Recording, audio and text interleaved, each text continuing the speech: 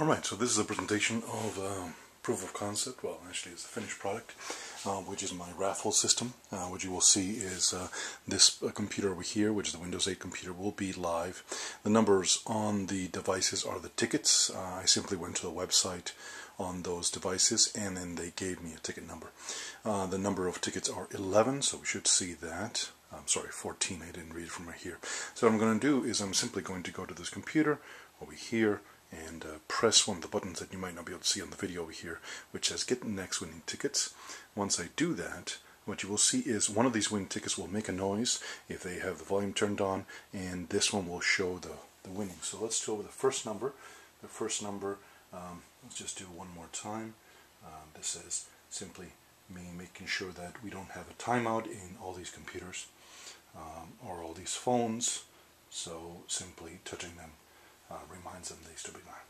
Next ticket. So at this moment we have a winner. The winner is number 10, and number 10 phone has now gone off. I've now gone to the next one. I see that it's going to be number 3. Number 3 shows up there. Another one shows up there, and number 3 over here comes in there. Let's go ahead and choose the next one. The other one's going to be number 8.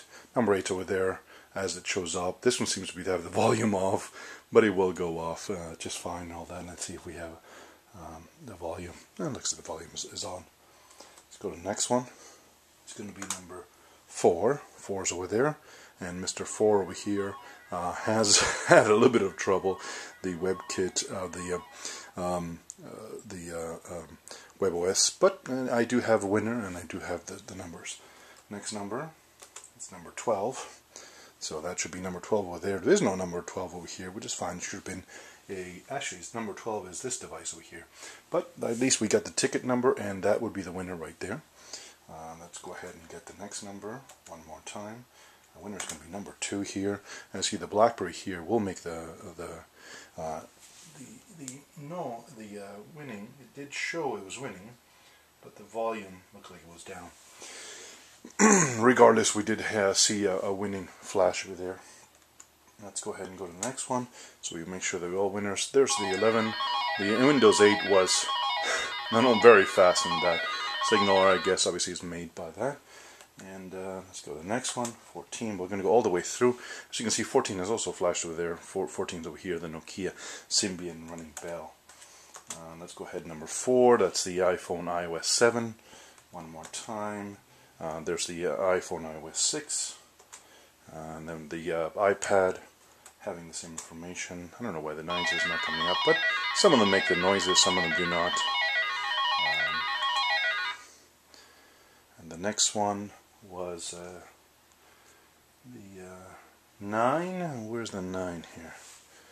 There's no 9. Oh, the 9 was over there. Okay. And everybody's a winner. So we have, looks like we already had number 1 winning. We'll have to figure that one out. But this is SignalR being connected.